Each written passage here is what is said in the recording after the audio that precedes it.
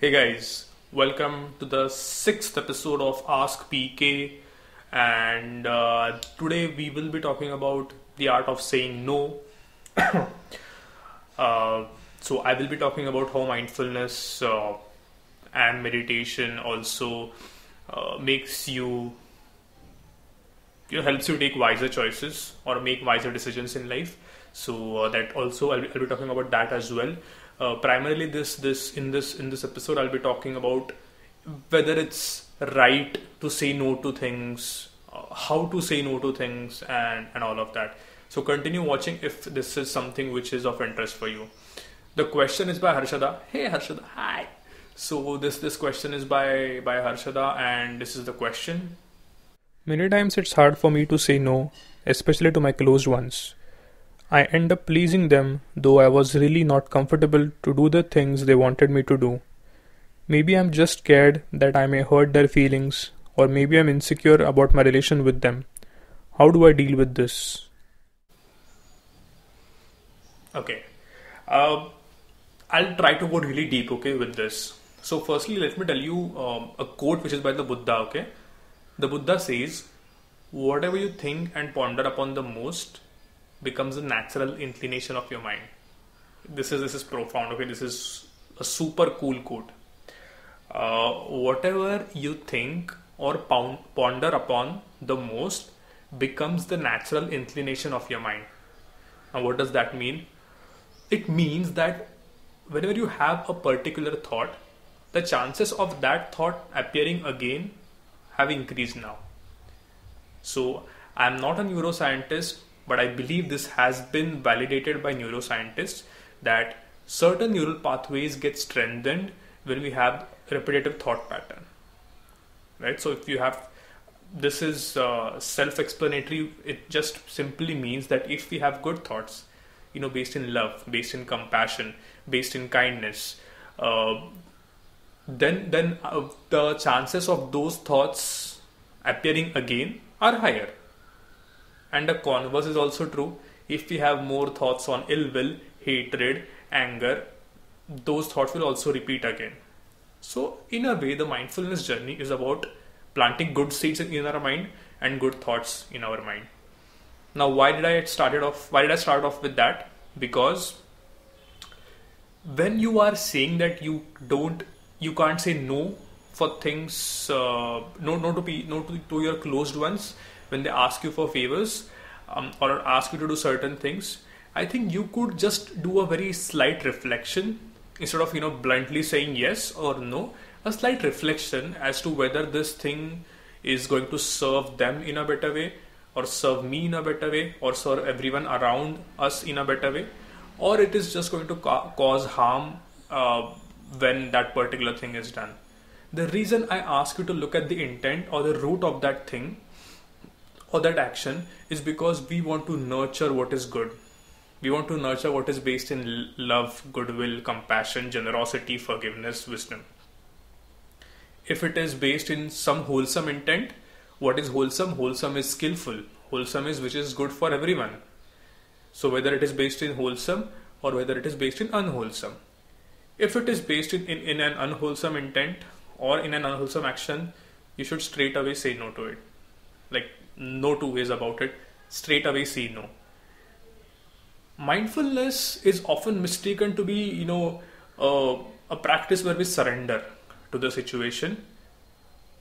While a part of that is true, it does not mean that we surrender to everything.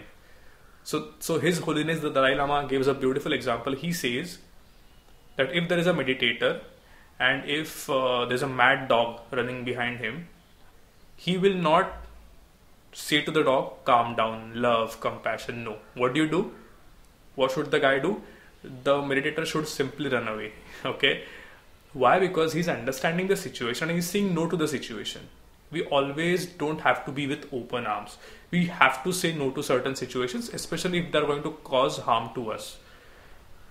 So you have to understand that this is not, this has nothing to do with non-violence.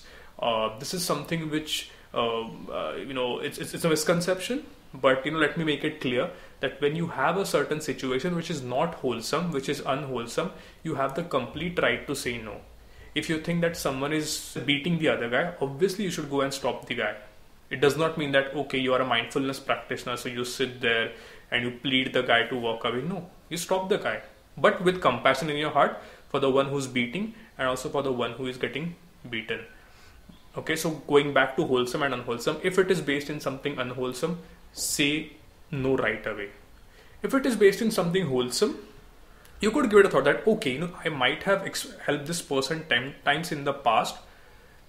Maybe doing this for the 11th time is also good for him, and good for the people around him. So it's okay.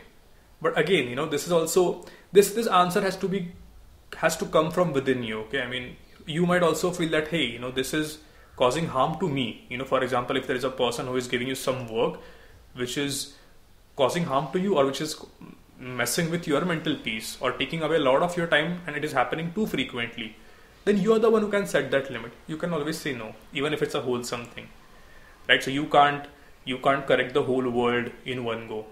I mean, it is just not practical. So you can set your own boundaries and you can, work with it.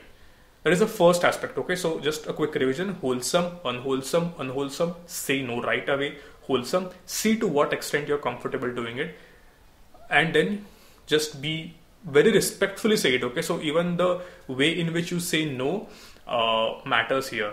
A lot of times, especially when it comes to people who don't express, who are always subdued, who don't really express every time. When they don't express, it goes on accumulating, and then the volcano erupts, right? And that when the volcano erupts, it's never good. It's always ugly. So also the way in which you present this matters. So you tell the person with a lot of love and respect that, hey, I know you have been saying this to me and asking me to do this thing, but this is something that I'm kind of uncomfortable doing. Is it okay if I don't do this? There's a difference between this and what the hell, who do you think you are, and I won't do this for you. This will plant angry seeds in your mind firstly, and secondly, it will disturb the relation. So that's not a good strategy at all. If you think confrontation is not your thing, if you can't say this in front of the person, well, you have good news. You have this mobile phone. You can text the person, you can WhatsApp the person, you can call the person if you hate confrontation. It also matters how you project it or how you put it across with a lot of love and respect for the other person. The last thing is, I think you have answered the question yourself to an extent. Okay, at a certain level you're feeling needy about things, right? You're feeling guilty of letting down someone else because you might feel that they will, maybe judge you for that, maybe stop talking to you, maybe pick a fight with you, whatever the action is. You're kind of, you kind of have a needy side associated with it, and that is cool. Okay, we all have a needy side. I just published a blog on being needy, so please read that as well. But yes, that there is a needy side to all of us. There is a side which is afraid of being judged. We are afraid of being judged. We are afraid if people would not approve this action.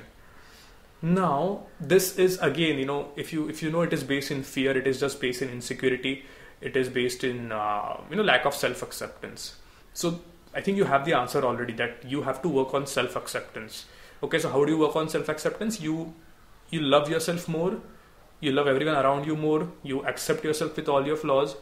Because once you accept yourself completely, so completely is an exaggeration, but once you accept yourself to a large extent, you would stop depending on approval, other people's approval, right? So when you are firm, when you firmly think that, okay, this is not something that I want to do, you can say a firm no, because even if they get upset, angry or whatever, you would still be okay, right? And that's the difference between a person who has accepted himself or herself to an extent versus someone who is still very insecure.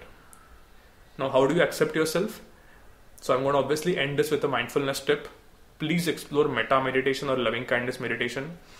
So all this gyan, I'm not a big believer of gyan, but I still make these videos just to point the way. Okay, the ultimate difference or transformation happens when you sit down and you watch your thoughts and watch your emotions. That's why I'm a big fan of mindfulness. Watching TED Talks, watching these talks is not going to take you the entire way. It can show you the way probably, but it won't really take you the whole to that whole level of new transformation. So I invite you to explore metta meditation, loving kindness meditation. I can also send you the audio recording if you want. Okay, I don't have the audio recording yet, but I plan to have one soon, so I'll send it to you if you want. But yes, gradually go on practicing self-acceptance and acceptance of everyone around you. That will melt the fear, that will melt the stress, that will melt the anxiety, and these thoughts won't bother you, and you can take wiser choices in life. So I hope this video adds some kind of value. I believe I've given you a theory part, a practical part, and I hope this makes sense. So please keep on asking me questions, guys, and I'll try to answer them. Alright, you take care, Ashada. Don't be too hard on yourself. We are in this together. Yes. Cool. Bye-bye. Take care.